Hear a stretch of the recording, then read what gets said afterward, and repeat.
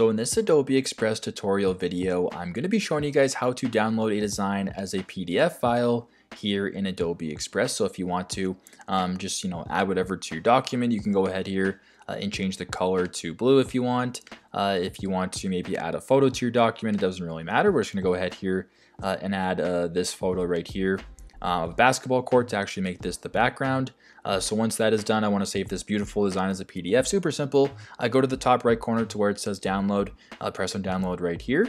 Then once you press on download, there's 4 different options you can select from: PNG with the transparent background, JPG, and for this video we want to do a PDF. So press on PDF right here. Once that is done, press on start download.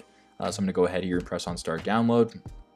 It's going to take a couple seconds to prepare your download because it is a PDF file. So once that is done, it'll then save to your computer. And that is basically how you guys can download a design as a PDF file here in Adobe Express. I hope this video helps.